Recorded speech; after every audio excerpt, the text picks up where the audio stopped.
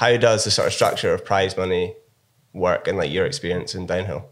To win a World Cup, the prize money there and then is £3,500 or euros, mostly euros. Okay.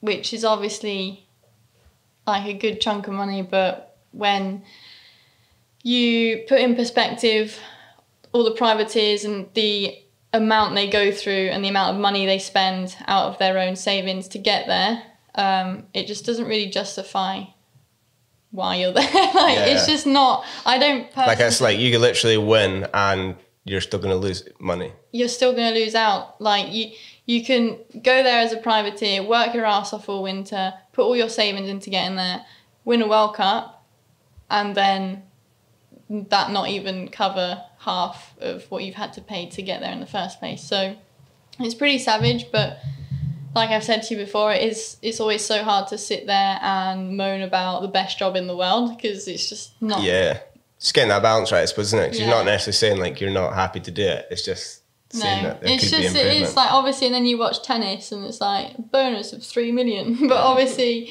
like you said, like viewers and all that stuff, and I don't know what it would take to kind of raise the bar a little bit with mountain biking. Yeah, and I guess it sounds like the pay is probably actually like one of the only sports that you hear of where the pay is actually, or the prize money is the same in the men and the women.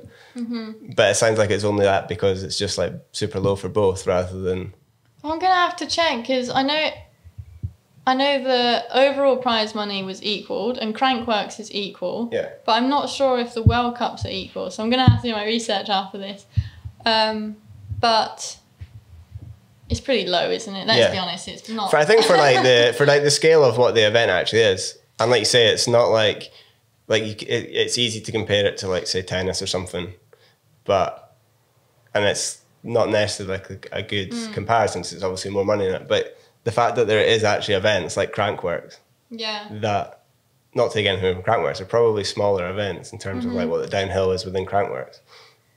And they're paying like, I don't know what it is, like 25 grand or 15 grand or something. Money. Considering World Cups is meant to be the elite it's like the pinnacle of mountain biking and racing. It's literally meant to be the Formula One of mountain biking, and it just doesn't really, I think the way the UCI go about some of the events and stuff, and prize money and stuff like that, doesn't really represent how much effort all the riders put in, whether you're privateer or pro, and like all the teams and stuff.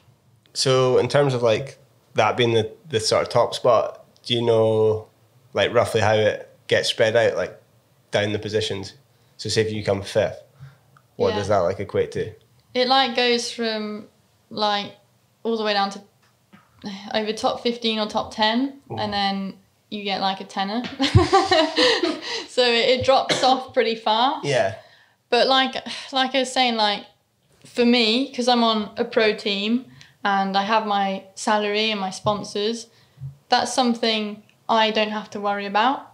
Yeah. Whereas, like I was saying, privateers, literally, if there were bigger prize money and if it was spread across more, it would probably, one, be more attractive for people, like hopefully would bring in more riders to race and maybe push us all on a bit more. But again, we don't turn up, that's not why we race. Yeah. So it's like, it's just so hard to go in and moan about that when you're not there because of that. But you still need to at least have a certain amount of money to actually get to the races, I suppose. Well, it would be nice to have a little bit more for risking your life every single run. It's definitely a hard one to kind of gauge. I guess the money does like have to come from somewhere, and as long as like the riders are willing to do it, that's the thing, it's not necessarily going to change. Money. We happily do it for that money. So I guess it's fine for them to give us that sort of money.